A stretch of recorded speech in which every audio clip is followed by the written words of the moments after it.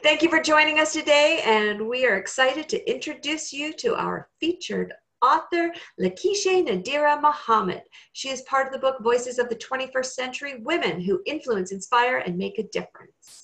This book really serves as an opportunity for women from around the world to come together to share their voice and their truth.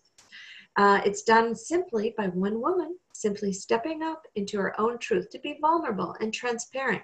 And I know this takes tremendous courage, which is why, as more of us rise up to use our voices to educate, to guide, and inspire, we must support one another by both sharing and listening.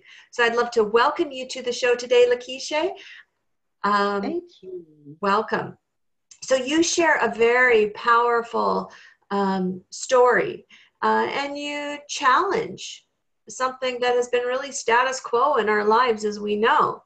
And so perhaps you could give us some insight on what inspired you or motivated you to share this story. Yes, thank you so much, Gail, for the opportunity. So yes, I do share something that challenges the status quo, as you said. And one of the things that inspired me to share this particular story is because I realized that there are many women out here who needed an advocate, who needs to hear a voice, who is not afraid to challenge the status quo, something that we're typically used to. I was inspired also by the many women out here who I see and who I oftentimes hear stories of, who are oftentimes convicted or feel bad about the decisions that they make as it relates to maternal health.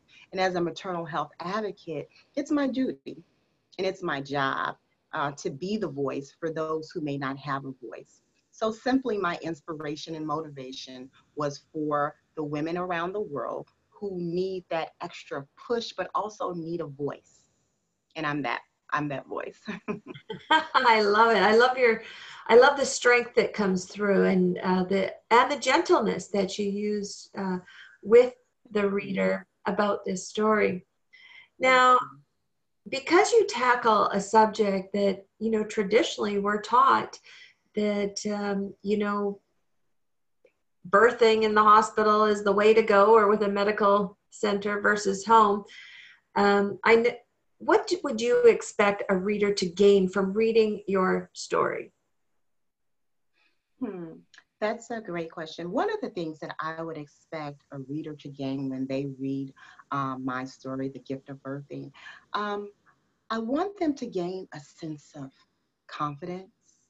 I want them to gain a sense of freedom. And I want them to regain, if they've ever lost it, their voice. Another thing is that I want them to be able to, not necessarily, because again, my story is not meant to convince anyone about the type of birth that they're going to have. It really is more so, that was my story. So whether you choose to have a home birth, which would be wonderful, or you choose to have a beautiful hospital birth, it doesn't matter. I just want women to understand that they hold the key to their own destiny and the destiny of their children. And that's not something that we should relinquish over to someone else because of fear and because of status quo. As women, so often we have had our rights taken away from us. We have been put in a position to have to make choices that may be uncomfortable. And unfortunately, we are put in a position where fear rules. So I don't want a woman to be afraid of her voice. I don't want her to be silenced, but I want her to feel comfortable enough to know that no matter what you choose to do, you as the mother of the universe, you as the woman who really has the responsibility, not only to yourself, but to your children, you are the one that should make that decision. And it shouldn't be forced upon you, but it should be something that is beautiful, sweet, and something that our children will love us forever because of the decision that we made to be their voice. I love it. So, this intrigues me, this, what you talk about. And what I would really be, and because of, I can hear the passion in your voice. I'm passionate about it. I am. Oh, yeah. You are the best advocate for this subject, for sure. On a personal note, what was the gift of experiencing home birth for you? Wow. Wow, what a question.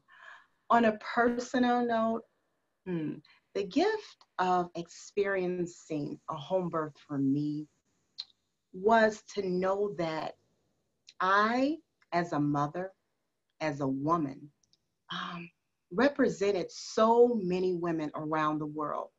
Because, we've been doing this since the annals of time. Hospital births are very new within the last few hundred years, but it's very new. It's a new practice. And because even with this book, Gail, it is a book that's meant to inspire, and we have many beautiful women from around the world who are sharing their stories, the same as reflected in my story. And the gift that it was for me is to know that I represent maternal health. Me as a woman, me as the goddess of the universe, me as the woman of civilization who who represent my ancestors, the woman who really stands today in this time, in the 21st century, who will be the voice for other women.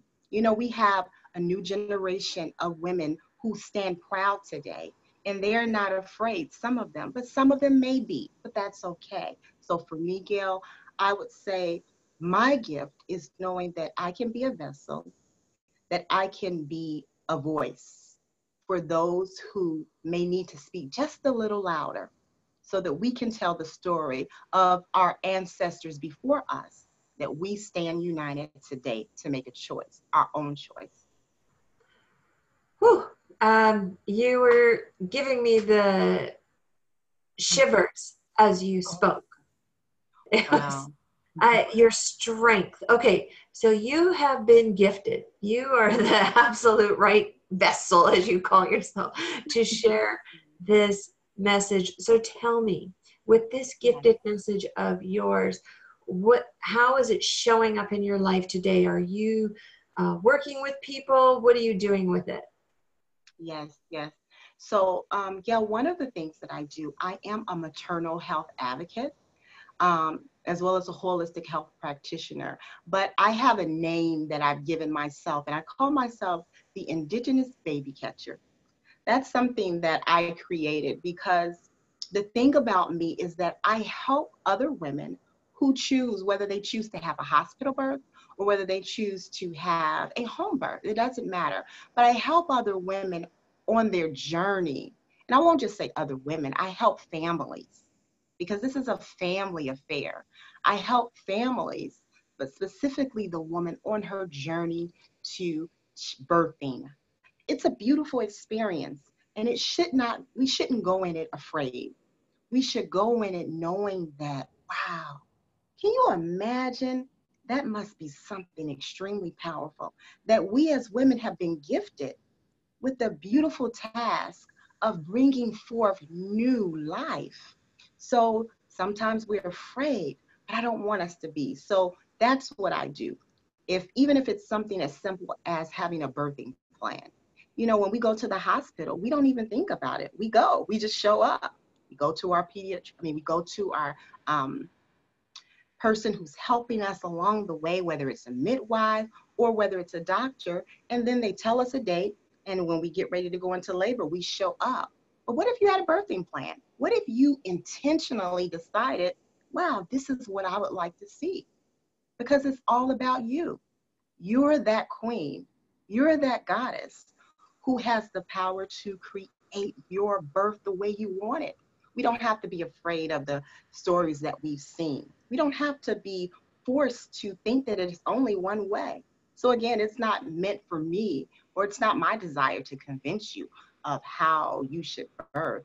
It's just really my hope that we make the decision for ourselves. And it's a powerful decision, Gail. It's a really powerful decision. You are very powerful. I tell you, and I want to thank you for sharing your story as a very strong voice of women in the 21st century.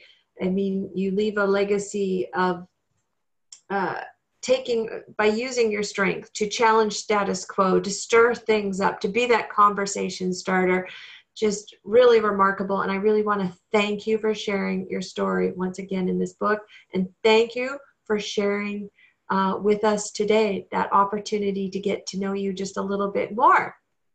Thank you so much, Gail. I appreciate the opportunity to be a part of this wonderful, phenomenal, awesome experience with other women and sharing their stories as well. So I thank you. I'm honored. Okay, well, okay, there's a woman out there right now listening to this conversation. Mm-hmm. And she may be just in the early stages of her pregnancy.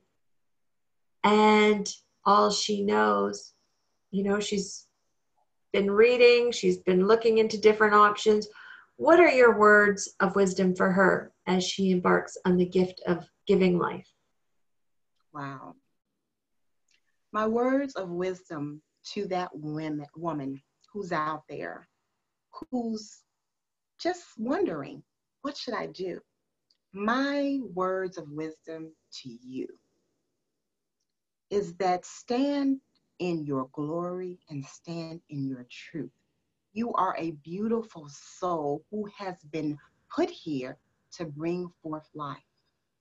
Make a decision that you feel good about. Make a decision not out of force, but make a decision out of the freedom that God has gifted you. You are a co-creator in this process. So that is my words, or those are my words of wisdom to that wonderful woman who's out there who just needs to hear that. You are just amazing. So I'm a beautiful. reflection of you, Gail. Thank you, because amazing recognizes amazing. Thank you. And thank you for those words. They were very moving. And to our amazing listeners right now, I'd love to thank you for joining us today, and definitely invite you back again next week to hear from another woman sharing her voice. And remember, you've been gifted with a very powerful message yourself. Because to the world, you may be one person, but to one person, you may be the world. So thank you for joining us today.